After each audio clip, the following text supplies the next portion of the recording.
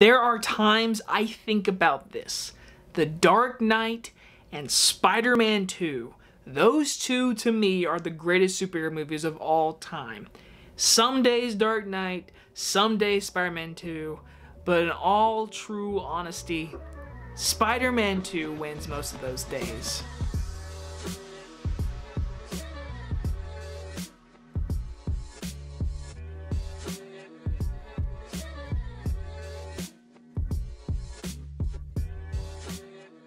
Spider-Man 2 stars Tobey Maguire, Kristen Dunst, Alfred Molina, and James Franco, and is about Peter Parker is beset with troubles in his failing personal life as he battles a brilliant scientist named Dr. Otto Octavius. This movie came out in the summer of 2004, and I do remember being very young and very excited for this movie. I remember the days where you go to movie theaters and you see trailers and posters on the wall, and you don't see them on the internet before. This is before social media became release of any information of trailers, posters, or anything.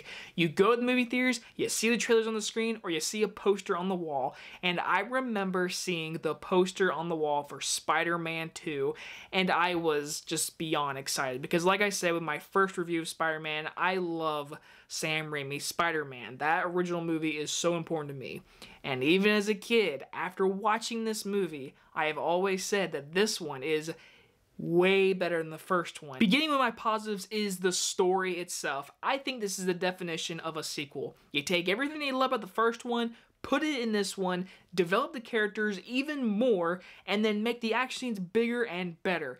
That's what this movie does for a sequel for a blockbuster.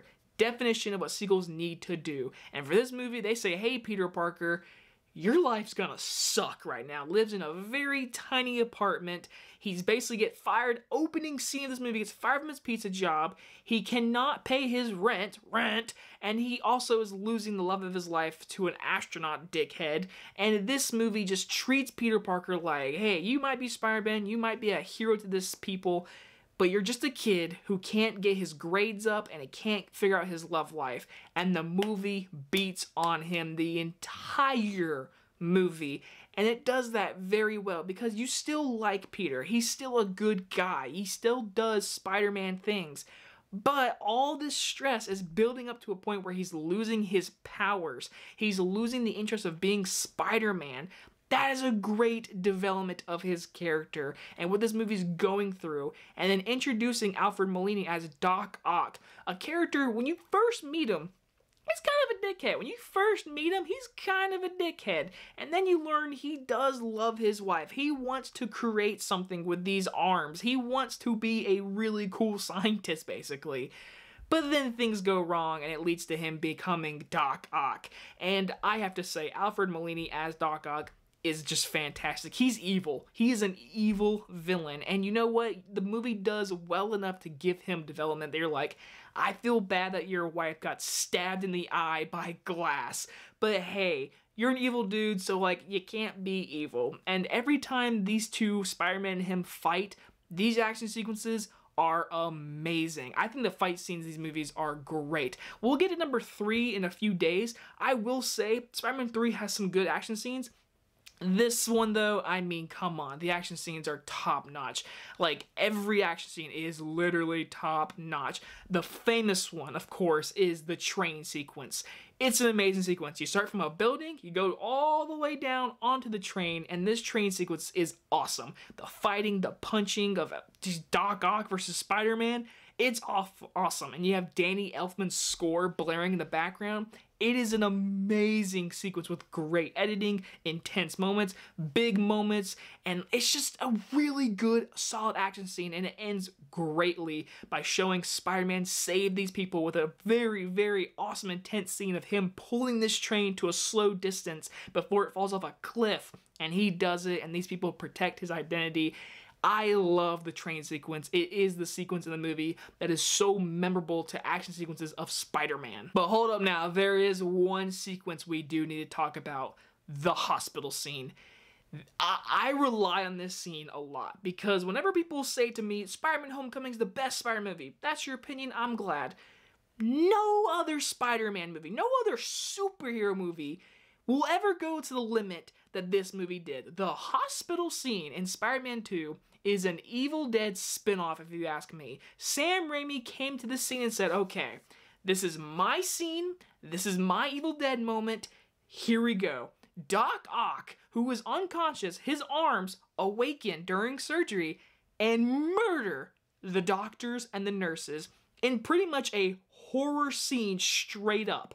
The woman on the ground pulling away with her nails on the ground clawing, her screaming for her life, pulling a man up to the light, electrocuting him, and don't even get me started on the part where the straight up an Evil Dead ripoff is basically you are the Doc Ock arm and the camera goes straight up to this man who is holding a chainsaw trying to chop off this arm, and you know what the arm does? It pushes the chainsaw into his face, killing him. Now you don't see the chainsaw go in his face because it's still Spider-Man, but still, that scene is in a superhero movie where kids are in love with it, and I'll never forget this. This is a great story. As a kid, going to see this in theaters, I do remember seeing this in theaters, I loved it. I don't know why. It's because I love horror that much. Even as a kid, I was just like, oh my gosh, these are scary monsters. My sister burst into tears, and my mom had to go and let her into the hallway for a minute to calm her down. And I sat there with my dad and watched Spider-Man 2, enjoying that scene. But that was a great little story to tell you because Spider-Man 2 has a great influence of horror on me too. Now, like I said, this movie does a great job developing these characters. Mary Jane is dealing with how much she does love Peter Parker.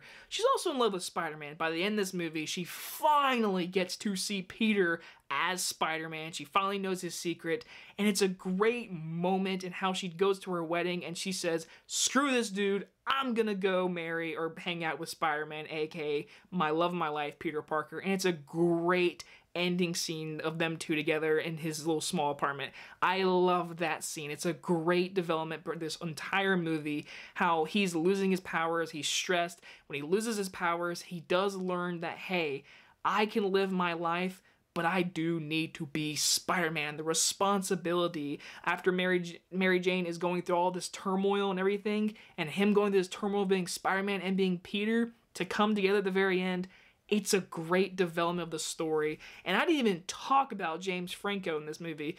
He still hates Spider-Man. He doesn't trust Peter because he's friends with Spider-Man, even though he doesn't know that he's Spider-Man. But when he finds out, huge moment. And I love at the very end of this movie, he finally finds his dad's office and he finds all of his tools, and they set up New Goblin into Spider-Man 3, which, yeah, we'll talk about in a couple days. But either way, Spider-Man 2 develops characters, amazing action sequences, an amazing, well-directed film by Sam Raimi. I honestly don't have any issue with this movie. This is a perfect superhero movie. I will give Spider-Man 2 an A+. And like I said, even as a kid, I liked Spider-Man 2 more than Spider-Man, but I loved both these movies so much. And I was so stoked for Spider-Man 3 as a kid. But we'll talk about that in a couple of days. And you guys enjoyed this movie review, and I'll see you guys next time. Bye-bye, everyone.